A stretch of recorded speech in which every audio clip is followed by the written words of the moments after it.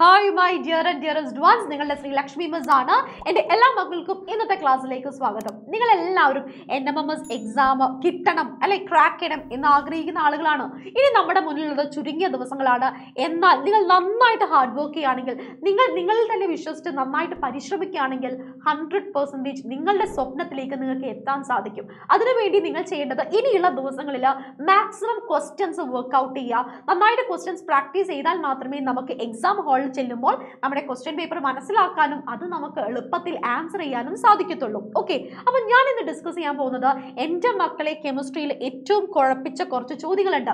Previous year question paper എടുത്ത് നോക്കിയാൽ ഇതുപോലത്തെ ഒരു ചോദ്യം വന്നാൽ നമ്മൾ എങ്ങനെ ആൻസർ ചെയ്യും? എന്താണ് ചോദ്യം? How many electrons can be accommodated in the fourth orbit of an atom? ഒരു ആറ്റത്തിന്റെ നാലാമത്തെ ഓർബിറ്റിൽ എത്ര ഇലക്ട്രോണുകൾ ഉൾക്കൊള്ളാൻ സാധിക്കും? ഇലക്ട്രോണുകൾ അറിയണം, ആറ്റം അറിയണം, ഓർബിറ്റ് എന്താണെന്ന് അറിയണം. ഇതുവരെ നമ്മൾ അതിനെക്കുറിച്ചിട്ട് ഒന്നും പഠിച്ചിട്ടില്ല. ഇത് നമ്മൾ എവിടെയാണ് പഠിക്കുന്നത്? നമ്മുടെ 9ാം ക്ലാസ്സിലാണ് പഠിക്കുന്നത്. ബേസിക് ആയിട്ട് നമ്മൾ അറിയേണ്ട കാര്യമാണ്. 9ാം ക്ലാസ്സിലാണെങ്കിലും നമ്മുടെ NMMS പ്രീവിയസ് ഇയർ ക്വസ്റ്റ്യൻ പേപ്പറിൽ ഈ ടോപ്പിക് റിലേറ്റഡ് ആയിട്ട് ഒരുപാട് വട്ടം ചോദിച്ചിട്ടുണ്ട്. സോ ഈ ഒരു ടോപ്പിക്കിന്റെ ഇമ്പോർട്ടൻസ് മനസ്സിലാക്കിയിട്ട് നമ്മൾ ആദ്യം എന്ത് ചെയ്യണം? യെസ്, ഈ ടോപ്പിക് എന്താണെന്ന് നമ്മൾ മനസ്സിലാക്കണം. മനസ്സിലാക്കി കഴിഞ്ഞാൽ ഏത് രീതിയിലും നിങ്ങൾക്ക് ചോദ്യം വന്നു കഴിഞ്ഞാൽ നിങ്ങൾക്ക് ഈസി ആയിട്ട് ആൻസർ ചെയ്യാൻ സാധിക്കണം. അപ്പോൾ എന്ത് ചെയ്യുക? ഈ ടോപ്പിക് എന്താണെന്ന് ജസ്റ്റ് ഒന്ന് നമുക്ക് കണ്ടു നോക്കാം. നമ്മുടെ ചുറ്റും ഒരുപാട് സബ്സ്റ്റൻസുകളുണ്ട്. സോളിഡ്, ലിക്വിഡ്, ഗ്യാസ്, അല്ലെങ്കിൽ ഖരം, ദ്രാവകം, വാതകം എന്നിങ്ങനെ പല തരത്തിലുള്ള സബ്സ്റ്റൻസുകളുണ്ട്. ഇതെല്ലാം നിർമ്മിച്ചിരിക്കുന്നത് ഏറ്റവും ചെറിയ കണികയായ ആറ്റംസ് കൊണ്ടാണ്. ഏതാണ്? ആറ്റം കൊണ്ടാണ്. ഈ പെൻ ഉണ്ടാക്കിയിട്ടുള്ളത് എനിക്ക് കണ്ണുകൊണ്ട് കാണാൻ പറ്റാത്ത അത്രയും ചെറിയ ആറ്റം കൊണ്ടാണ് ഉണ്ടാക്കിയിരിക്കുന്നത്. ഇനി ഈ ആറ്റത്തിന്റെ അകത്ത് ആരൊക്കെയാണുള്ളത്? ഈ ആറ്റം നിർമ്മിച്ചിരിക്കുന്നത് എന്തുകൊണ്ടാണെന്ന് നമുക്കറിയണം അല്ലെ? ഞാൻ ഇവിടെ എടുത്തിരിക്കുന്നത് പി, ഫോസ്ഫറസ് ആറ്റം ആണ്. ഫോസ്ഫറസിന്റെ ഒറ്റൊരു ആറ്റം എടുത്തിട്ടുണ്ട്. ഫോസ്ഫറസിന്റെ അറ്റോമിക് നമ്പർ ഇവിടെ തന്നിട്ടുണ്ട്, 15 ആണ്. ഇവിടെ എത്ര തരത്തിലുള്ള കണികകളെ നിങ്ങൾക്ക് കാണാൻ സാധിക്കും? എത്ര തരത്തിലുള്ള കണികകളാണുള്ളത്? യെസ്, 3 തരത്തിലുള്ള ആളുകളുണ്ട് അല്ലേ? നമ്മുടെ ആറ്റത്തിന്റെ സെന്റർ കോൺസെൻട്രേറ്റ് ചെയ്തിരിക്കുന്നത് ദാ ഇവിടെയാണ്. ഈ സെന്ററിനെയാണ് നമ്മൾ എന്തു പറയുന്നത്? ന്യൂക്ലിയസ് എന്ന് പറയുന്നത്. എന്താണ്? ന്യൂക്ലിയസ്. ഇനി കുറേ ആളുകൾ എന്ത് ചെയ്യുന്നുണ്ട്? ആ ന്യൂക്ലിയസിന് ചുറ്റും ഓടിക്കളിക്കുന്നുണ്ട് അല്ലേ? ആ ഓടിക്കളിക്കുന്ന ഈ പാത്തിലിടാ ദാ ഈ വഴി, അതിനെയാണ് നമ്മൾ എന്തു പറയുന്നത്? ഷെൽ എന്ന് പറയുന്നത്. എന്താണ് പറയുന്നത്? ഷെൽ അല്ലെങ്കിൽ ഓർബിറ്റ് എന്നും പറയാറുണ്ട്. ഷെൽ എന്ന് വിളിക്കാറുണ്ട്, ഓർബിറ്റ് എന്ന് വിളിക്കാറുണ്ട്, എനർജി ലെവൽസ് എന്നും പറയാറുണ്ട്. 3 പേരിൽ അറിയപ്പെടുന്നുണ്ട്. ഇനി ഈ കാണുന്ന 3 കണികകൾ ആരൊക്കെയാണെന്ന് അറിയണ്ടേ? ന്യൂക്ലിയസിന്റെ അകത്ത് 2 ആളുകളാണുള്ളത്. ന്യൂക്ലിയസിന്റെ അകത്ത് നമുക്ക് 2 ആളുകളാണ്. ആരൊക്കെയാണ്? പ്രോട്ടോണുകളും ന്യൂട്രോണുകളും. Protons and neutrons. ഇനി ഷെല്ലുകളിൽ യെസ് കുറുമ്പനായിട്ട് ഓടിക്കളിക്കുന്നത് ആരാണ്? നമ്മുടെ ഇലക്ട്രോണുകളാണ്. പരീക്ഷയ്ക്ക് ചോദിച്ചിട്ടുണ്ട്. പ്രോട്ടോൺ എവിടെ കാണപ്പെടുന്നു? ന്യൂക്ലിയസിന്റെ അകത്ത്. ഷെല്ലുകളിൽ ഓടിക്കളിക്കുന്നത് ആരാണ്? ഇലക്ട്രോണുകളാണ്. ഇവിടെ നമ്മൾ ഇമ്പോർട്ടൻ്റ് ആയിട്ടുള്ള പോയിന്റ് ആണ് നമ്മൾ മനസ്സിലാക്കിയത്. ഇനി നമ്മൾ പോകുന്നത് ഈ പ്രോട്ടോൺ കണ്ടുപിടിച്ചത് ആര്? ഇലക്ട്രോൺ കണ്ടുപിടിച്ചത് ആര്? ന്യൂട്രോൺ കണ്ടുപിടിച്ചത് ആര്? പഠിക്കണം, വളരെ ഇമ്പോർട്ടൻ്റ് ആണ്. അപ്പൊ ഇവിടെ ആദ്യത്തെ വ്യക്തിനെ കാണാം, ജെ തോംസൺ അല്ലേ? ഞാനത് ഞാൻ റെഡ് കളറിൽ മാർക്ക് ചെയ്തത് എന്തിനാണെന്നറിയോ? യെസ്, എളുപ്പത്തിൽ കമ്പയർ ചെയ്ത് പഠിക്കാൻ വേണ്ടിയിട്ടാണ്. ജെ തോംസൺ കണ്ടുപിടിച്ചത് ഇലക്ട്രോൺ ആണ്. എന്താണ് കണ്ടുപിടിച്ചിരിക്കുന്നത്? ഇലക്ട്രോൺ ആണ്. ടീനെ നമുക്ക് സിമ്പിൾ ആയിട്ട് ഇ ആക്കി മാറ്റിക്കൂടെ? ജെ തോംസൺ ഇലക്ട്രോൺ ആണ് ഡിസ്കവർ ചെയ്തത്. ഇനി റുദർഫോർഡ് എന്തായിരിക്കും? പീനെ നമുക്ക് സിമ്പിൾ ആയിട്ട് R ആക്കി മാറ്റാം അല്ലേ? പി എന്ന് പറയുന്നത് പ്രോട്ടോൺ ആണ്. ആരാണ് കണ്ടുപിടിച്ചിരിക്കുന്നത്? Yes, Rutherford കണ്ടുപിടിച്ചിരിക്കുന്നത് പ്രോട്ടോണിനെയാണ്. ഇനി നമ്മുടെ ജെയിംസ് ചാഡ്വിക് എന്നിനെ നമുക്ക് സിമ്പിൾ ആയിട്ട് M ആക്കി മാറ്റിക്കൂടെ? M ആയിട്ട് മാറ്റാം. ജെയിംസിൽ M ഉണ്ടല്ലേ? അപ്പൊ നമുക്ക് എന്ത് പറയാം? ന്യൂട്രോണുകളെ കണ്ടുപിടിച്ചത് ആരാണ്? ജെയിംസ് ചാഡ്വിക് ആണ്. പ്രീവിയസ് ഇയർ ക്വസ്റ്റ്യൻ പേപ്പറിൽ ചോദിച്ച ചോദ്യമാണ്. ഇലക്ട്രോണിനെ ഡിസ്കവർ ചെയ്തത് ആരാണ്? Yes, J Thomson. പ്രോട്ടോണുകളെ ഡിസ്കവർ ചെയ്തത് റുദർഫോർഡ്. ആൻഡ് നമ്മുടെ ന്യൂട്രോണിനെ അല്ലെങ്കിൽ നമ്മുടെ ഇവിടെ ന്യൂട്രോണിനെ കണ്ടുപിടിച്ചത് ആരാണ്? ജെയിംസ് ചാഡ്വിക് ആണ്. ഇവിടെ 3 മാർക്കിന്റെ ക്വസ്റ്റ്യൻ നമ്മൾ ഡിസ്കസ് ചെയ്തു. ഇനി നമ്മൾ എങ്ങോട്ടേക്കാണ് പോകുന്നത്? യെസ്, ഇനി നമുക്ക് ഇതുപോലെ ഓരോരോ ആറ്റത്തിലും എത്ര ഷെല്ലുകളുണ്ട്, എത്ര ഇലക്ട്രോണുകളാണെന്നൊക്കെ ചോദിച്ചു കഴിഞ്ഞാൽ നമ്മൾ അത് ആൻസർ ചെയ്യണം അല്ലേ? അതിന് വേണ്ടിയിട്ട് നിങ്ങൾക്ക് ഇവിടെ കാണാം, നടുക്ക് പി എന്ന് എഴുതിയത് പ്രോട്ടോണുകളും ന്യൂട്രോണുകളും എവിടെയാണുള്ളത്? നമ്മുടെ ന്യൂക്ലിയസിലാണുള്ളത്. അതിന്റെ ചുറ്റും നിങ്ങൾക്ക് എന്ത് കാണാൻ സാധിക്കുന്നുണ്ട്? യെസ്, ഒരുപാട് ഷെല്ലുകൾ കാണാൻ സാധിക്കുന്നുണ്ട് അല്ലേ? ഈ ഷെല്ലുകളെയൊക്കെ നമുക്ക് എന്ത് പേരിട്ട് വിളിക്കാം? ഓരോരോ ആൽഫബറ്റ്സ് ഉണ്ട്. ആദ്യത്തെ ഷെല്ലിനെ നമ്മൾ കെ ഷെല്ലെന്നും, രണ്ടാമത്തെ ഷെല്ലിനെ എൽ ഷെല്ലെന്നും, മൂന്നാമത്തെ ഷെല്ലിനെ എം ഷെല്ലെന്നും, നാലാമത്തെ ഷെല്ലിനെ എൻ ഷെല്ലെന്നുമാണ് വിളിക്കുന്നത്. ഈ തന്നിരിക്കുന്ന ഉദാഹരണത്തിൽ നമ്മൾ 4 ഷെല്ലുകളാണ് വരച്ചത് അല്ലേ? ഇനി ഓരോരോ ഷെല്ലിലും എത്ര ഇലക്ട്രോണുകളെ കൊടുക്കാൻ സാധിക്കുമെന്ന് നമ്മൾ കണ്ടുപിടിക്കണം. അതിനുള്ള ഏറ്റവും എളുപ്പ വഴിയാണ് 2n² എന്ന് പറയുന്ന ഫോർമുല. ഇവിടെ n എന്ന് പറയുന്നത് ഷെല്ലിന്റെ എണ്ണമാണ് കേട്ടോ. ഉദാഹരണത്തിന് എന്നോട് ആദ്യത്തെ ഷെല്ലിലുള്ള ഇലക്ട്രോണുകളുടെ എണ്ണം കണ്ടുപിടിക്കാൻ പറഞ്ഞു. ആദ്യത്തെ ഷെൽ എന്ന് പറയുന്നത് K ആണ്. അപ്പൊ നമുക്ക് എന്ത് കിട്ടി? K ആയതുകൊണ്ട് തന്നെ 2 × n², 2 ഗുണിക്കണം എന്നിന്റെ സ്ഥാനത്ത് ഞാൻ 1 കൊടുത്തു. 1² എനിക്ക് എത്രയാണ് കിട്ടുക? എനിക്ക് 2 ആണ് ലഭിക്കുന്നത്. ഇനി രണ്ടാമത്തെ ഷെല്ല് L ആണ്.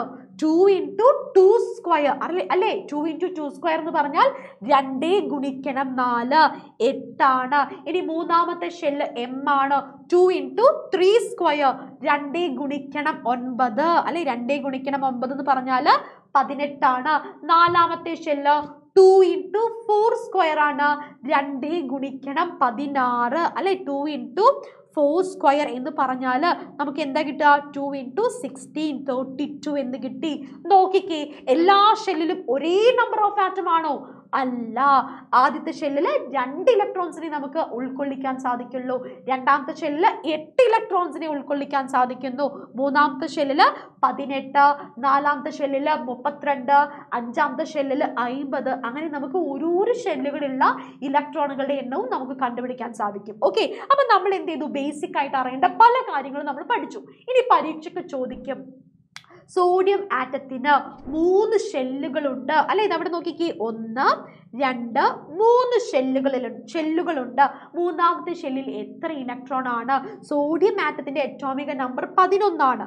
11 ആയതുകൊണ്ട് തന്നെ നമ്മൾ ആദ്യത്തെ ഷെല്ലിൽ 2 ഇലക്ട്രോൺസിനെ കൊടുത്തു കേട്ടോ. അറ്റോമിക് നമ്പർ ഇലക്ട്രോണുകളുടെ എണ്ണത്തിന്റെ സഹായത്തോടു കൂടിയാണ് നമ്മൾ എന്ത് എഴുതുന്നത്? ഓരോരോ ഷെല്ലിലും എത്ര ഇലക്ട്രോൺസ് ആണെന്ന് എഴുതുന്നത്.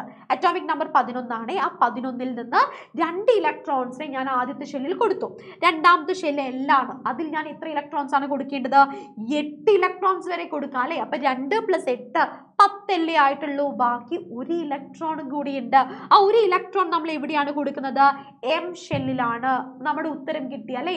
മൂന്നാമത്തെ ഷെല്ലിൽ എത്ര ഇലക്ട്രോൺ ആണുള്ളത്? 1 ഇലക്ട്രോൺ ആണുള്ളത്. ഇതേപോലെ തന്നെയാണ് ഏതൊരു എക്സാമ്പിളും. ചിലപ്പോൾ നിങ്ങളടുത്ത് ചോദിക്കാറുണ്ട്, ഇതുപോലെ ചിലപ്പോൾ ചോദിക്കാറുണ്ട്. ഇവിടെ നിങ്ങൾക്ക് ചോദ്യം കാണുന്നുണ്ടോ? Write the electronic configuration of the following. നൈട്രജന്റെ atomic നമ്പറും മാസ് നമ്പറും തന്നിട്ടുണ്ട്. ഇലക്ട്രോൺ വിന്യാസം, ഇലക്ട്രോണിക് കോൺഫിഗറേഷൻ എന്ന് പറഞ്ഞാൽ ഇലക്ട്രോൺ വിന്യാസം എഴുതാനാണ് ചോദിച്ചിരിക്കുന്നത്. ഇവിടെ നമ്മൾ എന്ത് ഉപയോഗിച്ചിട്ടാണ് എഴുതേണ്ടത്? 7 ആണോ 14 ആണോ? നേരത്തെ നമ്മൾ സോഡിയം 11 എന്ന് മാത്രമേ കണ്ടുള്ളൂ. അറ്റോമിക് നമ്പർ 11 ആണെന്ന് ഞാൻ പറഞ്ഞു. ഇവിടെ നമ്മൾ എന്താണ് ഉപയോഗിക്കേണ്ടത്? വളരെ ശ്രദ്ധിക്കുക. ഇതുപോലെ ഒരു സിമ്പിൾ തന്നു കഴിഞ്ഞാൽ താഴെ തന്നിരിക്കുന്ന നമ്പർ അറ്റോമിക് നമ്പറും മുകളിൽ തന്നിരിക്കുന്ന നമ്പർ മാസ് നമ്പറുമാണ്. അപ്പോൾ താഴെ തന്നിരിക്കുന്ന 7 ആണ് അറ്റോമിക് നമ്പർ. ഇവിടെ മുകളിൽ തന്നിരിക്കുന്ന 14 മാസ് നമ്പർ ആണ്. ഇലക്ട്രോണിക് കോൺഫിഗറേഷൻ അഥവാ ഇലക്ട്രോൺ വിന്യാസം നമ്മൾ ആരെ ഉപയോഗിച്ച് മാത്രമാണ് എഴുതുന്നത്? അറ്റോമിക് നമ്പർ ഉപയോഗിച്ചിട്ടാണ് അല്ലേ? അപ്പൊ നമുക്ക് എങ്ങനെ എഴുതാം?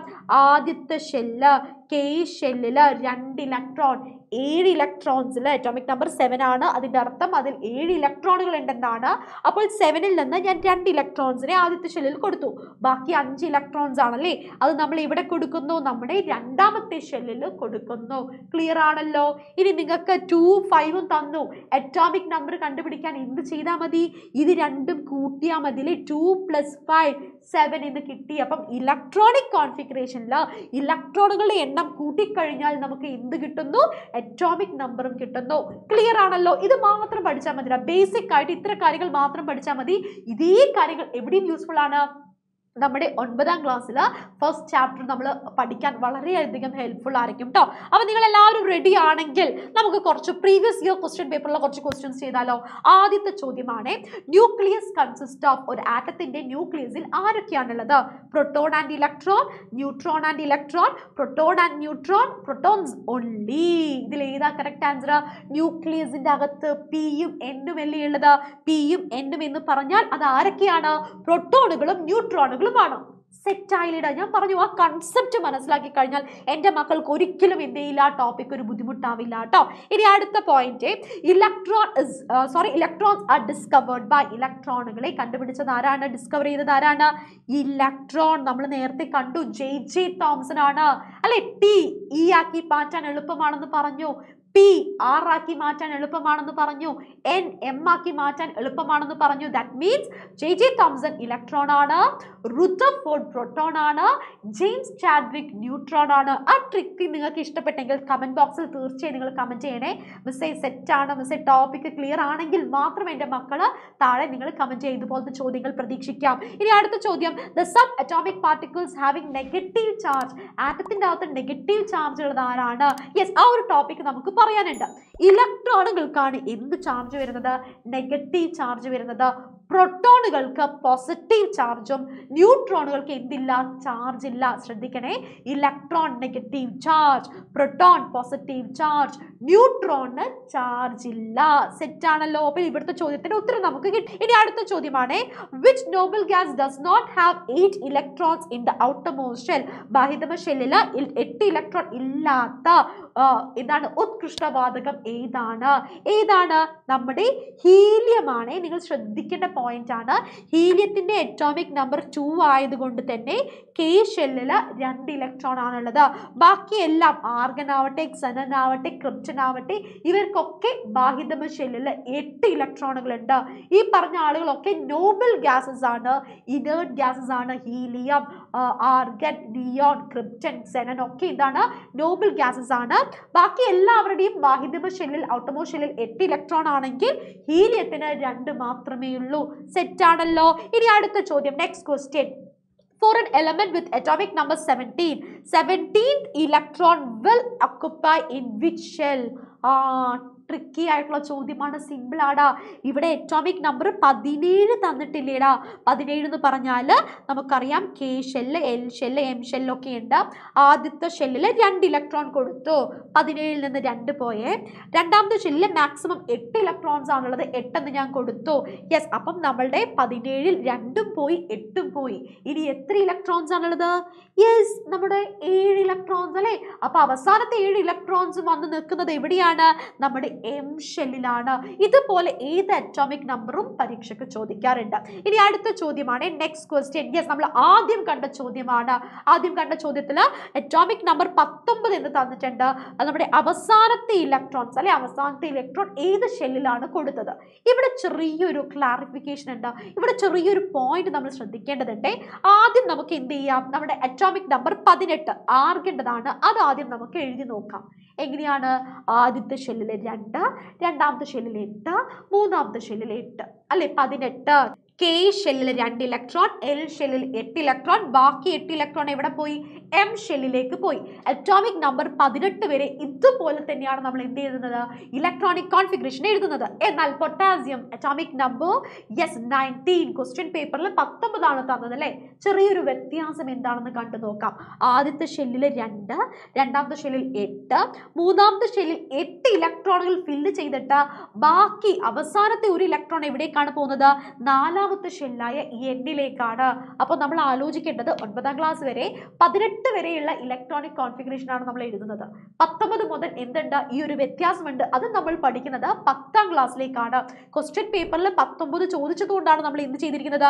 ഈ ഒരു പാർട്ട് നമ്മൾ എക്സ്പ്ലെയിൻ ചെയ്തിരിക്കുന്നത് കേട്ടോ. അപ്പോൾ 19 പൊട്ടാസ്യം ചോദിച്ചാൽ പറയുക അവസാനത്തെ ഇലക്ട്രോൺ വന്ന് ഫില്ല് ചെയ്തിരിക്കുന്നത് എൻ ഷെല്ലിലാണെന്ന് പറയുക കേട്ടോ. നമ്മുടെ 4ാമത്തെ ഷെല്ലിലാണ്. ക്ലിയർ ആണല്ലോ. ഇനി ഒരു ചോദ്യം എന്താണ്? The number of electrons in the outermost shell is 5. outermost ഷെല്ലിൽ, അവസാനത്തെ ഷെല്ലിൽ 5 ഇലക്ട്രോൺസ് ഉണ്ട്. The atom has 3 shell. എത്ര ഷെല്ലുകളാണുള്ളത്? കെ ഉണ്ട്, എൽ ഉണ്ട്, എം ഷെല്ലുകൾ ഉണ്ട്. ഇത് വെച്ച് നമുക്ക് ഈസി ആയിട്ട് എന്ത് കണ്ടുപിടിക്കാം? അറ്റോമിക് നമ്പർ കണ്ടുപിടിക്കാം അല്ലെ. എങ്ങനെയാണ്? K ഷെല്ലിൽ 2 ഇലക്ട്രോൺസ് ഫില്ല് ചെയ്തതിന് ശേഷമാണ് രണ്ടാമത്തെ ഷെല്ലിലേക്ക് പോകുന്നത്. രണ്ടാമത്തെ ഷെല്ലിൽ മാക്സിമം എത്ര ഇലക്ട്രോൺസ് ആയിരുന്നു? 8 ഇലക്ട്രോൺസ് ആണ്. അതിനുശേഷമാണ് മൂന്നാമത്തെ ഷെല്ലിലേക്ക് പോകുന്നത്. മൂന്നാമത്തെ ഷെല്ലിൽ എത്ര ഇലക്ട്രോൺസ് ആണ് നമ്മുടെ ചോദ്യത്തിൽ തന്നിട്ടുണ്ട് അല്ലേ?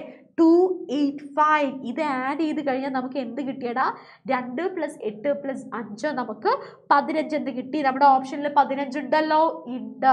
അപ്പോൾ ഡയറക്റ്റ് ആയിട്ടും ചോദിക്കാം, ഇൻഡയറക്റ്റ് ആയിട്ടും ചോദിക്കാം. പക്ഷെ നമ്മൾ പഠിച്ച കൺസെപ്റ്റ്, ആ ഒരു കോണ്ടന്റ് ക്ലിയർ ആണെങ്കിൽ അത് എങ്ങനെ ചോദിച്ചാലും എൻ്റെ മക്കൾക്ക് ആൻസർ ചെയ്യാൻ സാധിക്കും. ഓക്കെ, അപ്പോൾ ഈ ഒരു കൺസെപ്റ്റ് നിങ്ങൾക്ക് മനസ്സിലായി എന്ന് വിചാരിക്കുന്നു. തീർച്ചയായിട്ടും ക്ലിയർ ആണെങ്കിൽ കമന്റ് ബോക്സിൽ നിങ്ങൾ കമന്റ് ചെയ്യുക. അതേപോലെ തന്നെ ഒരു ഹോംവർക്ക് ആയിട്ട് കമന്റ് ബോക്സിൽ കമന്റ് ചെയ്യാൻ വേണ്ടിയിട്ട് ഒരു ചെറിയൊരു ചോദ്യമാണ്.